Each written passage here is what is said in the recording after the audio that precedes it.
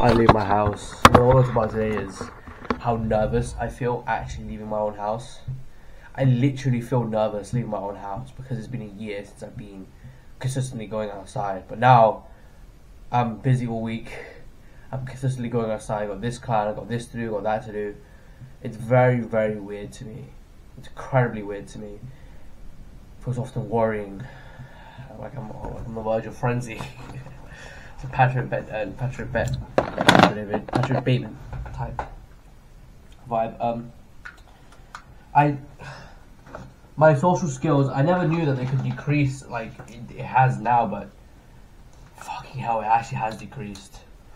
Jesus Christ, it has genuinely decreased. I've seen myself go from that extroverted, funny character, which I still am at my core essence. And when I get outside and I'm in the social flow, I get into it easily. I'm quite extroverted. However, the initial wall of getting out of the house, I feel intensely nervous, even though it's usually never anything worth getting nervous for. It's very weird. This is what happens when you don't go outside for a while. No, I think that even when I was going outside consistently for Haringey, I still felt this way. Or my second college, I still felt this way. But then after a while, I just became like a shut-in. I just became a shut-in, and I just stopped going outside for a long time, and just saw myself become a hikikomori. This is another video topic that I want to touch on, but I'll touch on this video because just might as well. I need to leave at 11. Okay, I got like half an hour to record videos. Sick.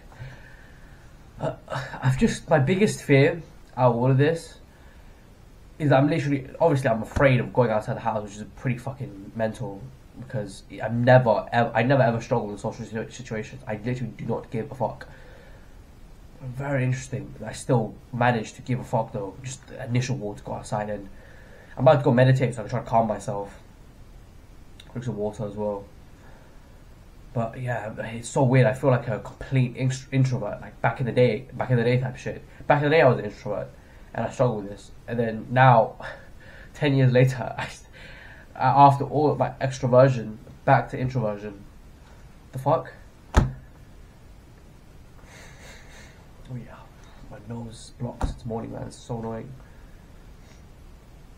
My biggest fear from all of this is becoming a hikikomori, or as the Japanese call it, a shut-in.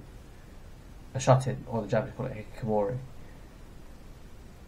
Like a person who usually just end up locking themselves in their room. They try to make some money online somehow, make like, I don't know, 500,000 a month off online, and then that gives them a valid excuse to never go outside and completely envelop their lives in the virtual world and just waste it there. It happens to men and women alike, but usually men. It's quite worrying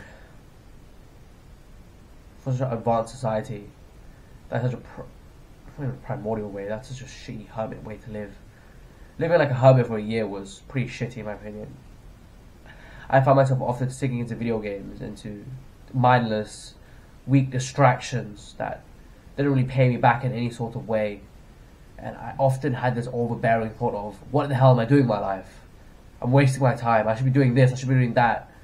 I should be doing X, I should be and Y, not A and B. The gaming, the mindless YouTube scrolls. I should be recording content, recording videos for my channel channel like I am now. Editing videos that are pre-existing. I should be doing that type of thing. I'm busy, I should be applying for jobs, what the fuck am I doing? And these thoughts will just pervade my mind, and it will be intensely uncomfortable facing these thoughts. So I would delve in deeper into the distractions, which right now it's pretty uncomfortable, but I know when I get there, I won't even feel it that much, I won't even care. It won't even be that uncomfortable, and I'll just get used to it. Oh, I got my clock here. 10:31. Well, I wanted to talk about this video and advice for you as well, the viewer, and for myself in the future. But I'm saying it to myself, what I would tell myself, is to face your problems as soon as they arise. Do not postpone your problems till the last minute, because then you reach a certain point in which your problems feel unbearable to face. They feel unsolvable. They feel overbearing. It was annoying. It's quite stressful. And I know how that feels like. I'm feeling it right now. All this stuff, what? I got like some fucking traineeship, apprenticeship type shit. I'm going in for an hour only. I want to get food as well after. It's gonna be fun. Not even fun. It's gonna be okay. I do want that McDonald's breakfast. I haven't had it in over, I think over 4 years. I haven't had McDonald's breakfast. And that's good. That's good parenting for my mom. Dummy moms.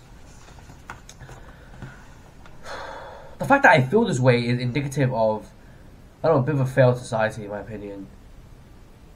I felt this way in school, like going through the school system. I felt incredibly nervous, incredibly so. I think in my first college, not so much. If I was quite the social butterfly. However, in my second college, I really felt this because I saw myself in the mirror and I felt as if I was hideous every single day. And I'm not particularly handsome now. And if I keep losing fat, I will be more handsome. I know that for sure. But how I felt back then was like, fucking hell. I looked in the mirror every single day and I was severely unhappy with myself. That's how I lived. I was severely unhappy with myself, looking back at myself. How fucked is that? How fucked is that?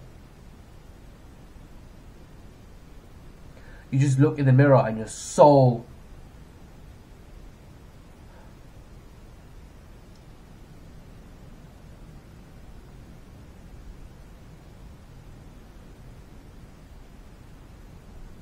unhappy with yourself that you don't even know what to think. I want to save like 10-20 minutes for the meditation session. I'm not going to leave soon. It's a fuck situation, man. I could read as many books as I want. Dale Carnegie, How to Win Friends and Influence People, 48 Laws of Power, 48 Laws of Seduction, Robert Greene. Those two, Robert Greene.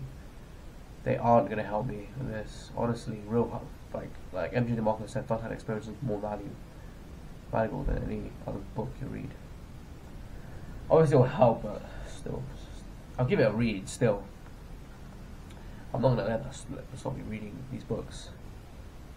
It's quite honestly stressful.